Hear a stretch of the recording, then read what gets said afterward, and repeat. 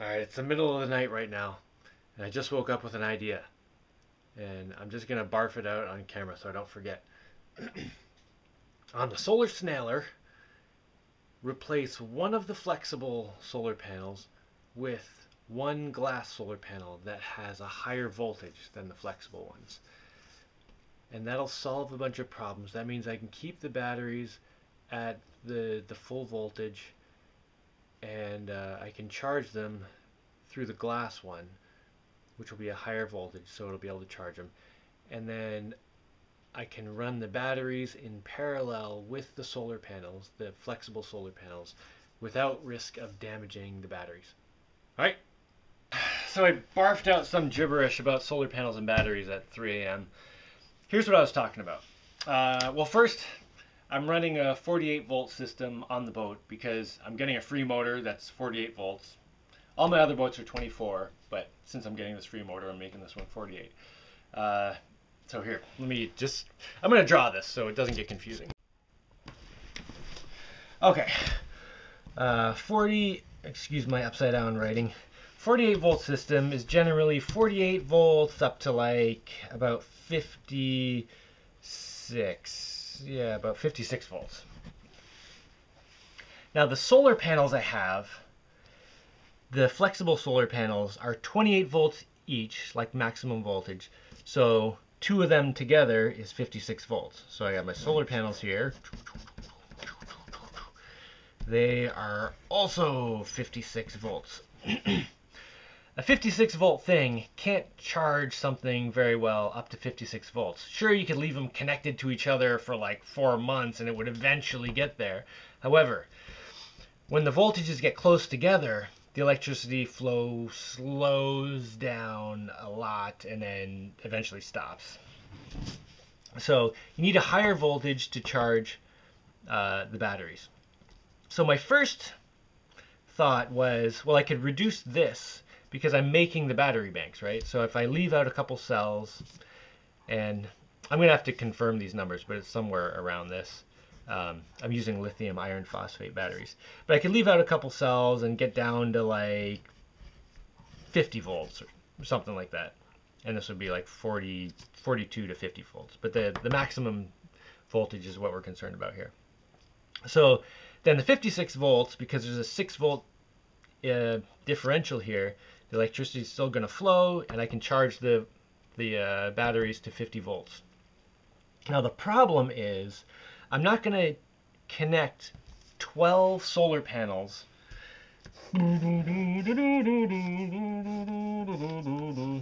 not going to connect all 12 of these solar panels to those batteries because it's going to be a waste. They're not going to be able to force the electricity in there fast enough, and even if they could, they'd like melt everything. I just want to, so I'm going to do what I usually do. I'm going to take 2 solar panels, let's say these 2 here. Those ones will charge the batteries. And all the rest of these will just go directly to the motor. This is a marvelous diagram here. Now the thing is, when the batteries also go directly to the motor, right? So there's going to be times when I'm powering with the batteries and the solar panels, and that means these two will also be connected. And if the motor's using all the electricity from the solar panels, then it'll also get electricity from the batteries. However, if it's not using all the electricity from the solar panels, some of that electricity is going to go into the batteries and could overcharge them. Now this is a problem. So my first thought was, okay, I put a voltmeter on here and I make sure it stays at 50 volts or less.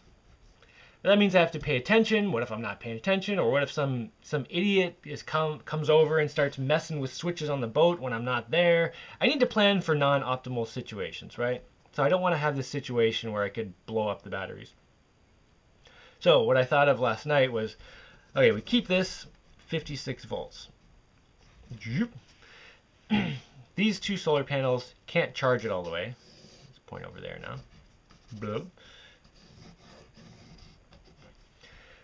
because they only go up to 56 volts. So I take one of these solar panels out, let's say this one, and make it one of the glass ones, which is slightly longer. This is totally not to scale. So this will have to be a little bit longer. Now this will go up to, say this is a 36 volt instead of a 28. So that's a 6 volt difference. No, an 8 volt difference. So I get 8 extra volts. So it's not 56 anymore. Now it's 64 volts going into the 56. That will charge it all the way with these two solar panels. And then if these are connected to the motor, and this 56 volt is connected to the motor, and the motor's not using all the electricity, this 56 volts could flow into the battery, but only up until this reaches the maximum of 56. It won't overcharge it. Boom! And yes, there are also complicated computerized solutions to this, which I'm not using because it's not useful. I mean, what if I'm out in the water and the computer dies? Like, what? I'm dead stranded because this tiny little chip. No.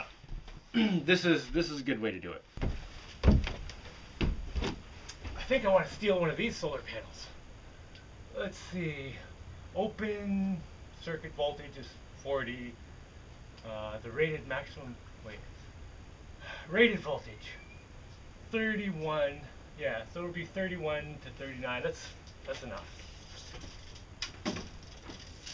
It's got to be a meter or less. Oh, it's slightly over. No. Let me check that. There's one I can get a good look at. Right here. Oh wait. Oh no, it's right on. Yeah, it's dead on a meter. So it will fit with no space left. My flexible solar panels are 1 meter, actually 99 centimeters, by 138 centimeters. And the glass one is 1 meter by 168. So 30 centimeters extra in this middle row. Totally fine, I think. Now I better confirm that I actually have a meter of space on this thing.